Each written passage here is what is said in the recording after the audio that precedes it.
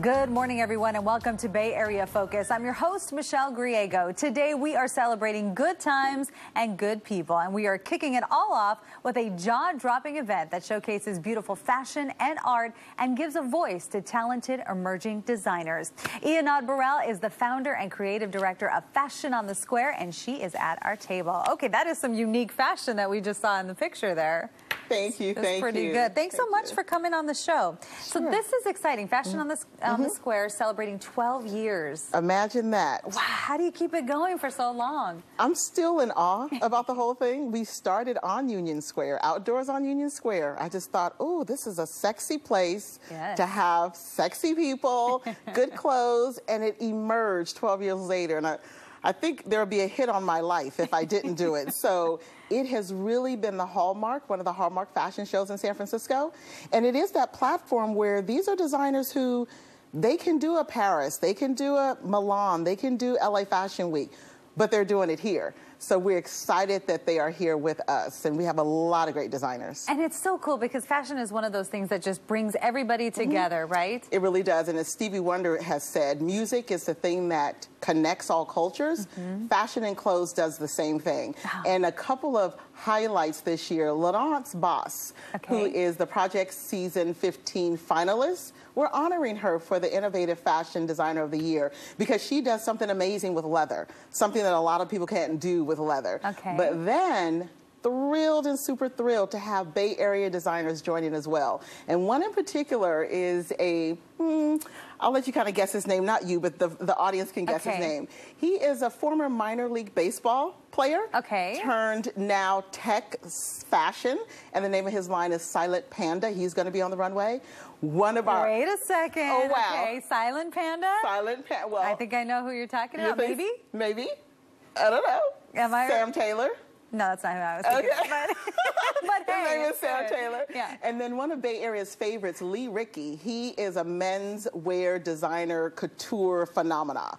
And he's right here from Oakland, which is great. And then we have Shami Oshun. Shami is an 18-year-old designer who is doing something just outstanding. And our favorite Raider now, former he was something else, Marshawn Lynch, who has his Beast Mode collection. That's right. Yes. Oh, my God. So he'll be featured, too. He'll be featured as well. So we are thrilled about these designers. And it's 12 years, so it's going to be fun. I know. It sounds like such great fashion. All right. Well, we are lucky because we actually have video from last year's event. So let's take a look. Let's take a look. Your love is fading.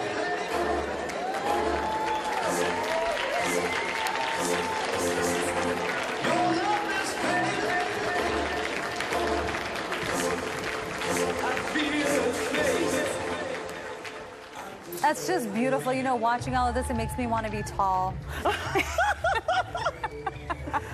But that's one thing, too, with these designers. They fit every size, every shape, right? The whole hallmark, another hallmark of Fashion on the Square, we do not stick to the 0 to 4-6. We go 0 to 22. And that is, I've been a fluffy girl all my life.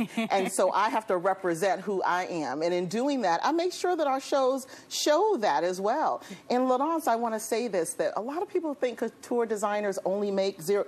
Laurence is like, no, whatever your size, you let me know what it is, as each of these designers. Okay, so this little 5-foot person here can wear some of these clothes? Yes. I know, I feel like I'm being judged. I should have worn something else today. I don't know, I don't know. No, it's good. So let's talk about the volunteers, because there are a lot of volunteers are involved in this event as well. Probably over 40 to 50. Our entire beauty team, our hair team is led by Wanda Floyd, who has been volunteering her time. Our makeup is led by Miko White, who's been volunteering. But these models volunteer their time as well. So you can imagine keeping models from a lot of hours, but we feed them. They volunteer their time too because all the proceeds of everything that we make goes to a student designer. And to say something about that, we're having a competition this year. So a student designer, Avant-Garde, is competing for the proceeds for this show, and Laurence is going to be judging. So Laurence was one time on the other end, and now she's on the other end of Project Runway, kind of judging the competition. So they are volunteering their time. These students are going to be competing. We're going to choose one. They're going to get the proceeds from the event. But it's a lot of volunteers backstage, stuffing bags. We're usually there the night before from 5 to midnight or 1 or 2. And then after the show, they're breaking down. So I am over the moon happy about all the volunteers who are And helping. tickets are still available. Yes. Okay, that is Please wonderful get to your hear. ticket. Yes, and to get your hands on tickets, thank you so much for coming on the show, by the way. Thank you for having me. To get your hands on the tickets to see the 12th annual Fashion on the Square event, just log on to fashiononthesquare.com. And like she said, there are tickets available. Well, you're going to want to stay with us because coming up after the break, we talk to Food Network star Sandra Lee on how she's helping small businesses. We'll be right back.